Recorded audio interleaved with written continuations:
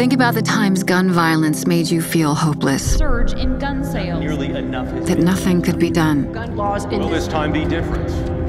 Got it? Now, watch us work. You think the gun lobby's strong? You don't know moms. These volunteers kept the pressure on until their state reps finally decided to keep guns out of schools and away from domestic abusers. Have guns. Yeah, we did that. In Texas, Nori convinced hundreds of businesses to post signs keeping guns out of their stores. Is that something you're familiar with?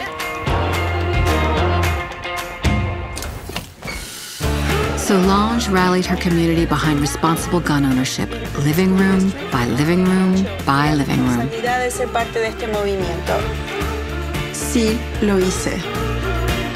In Pennsylvania, Jen knocked on hundreds of doors with her daughter, hundreds, and got elected to office where she'll fight for gun safety.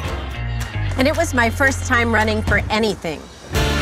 Melody visited churches, synagogues, and mosques across the South, Listen to us. uniting people behind the cause. On our behalf. You feeling us yet? And it's not just these women.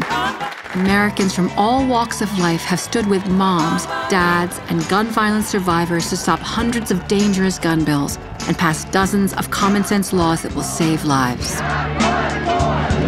They've elected gun safety advocates from coast to coast, convinced thousands of businesses across the country to adopt gun sense policies, crossed cultural barriers, and stood with survivors to turn their grief into action.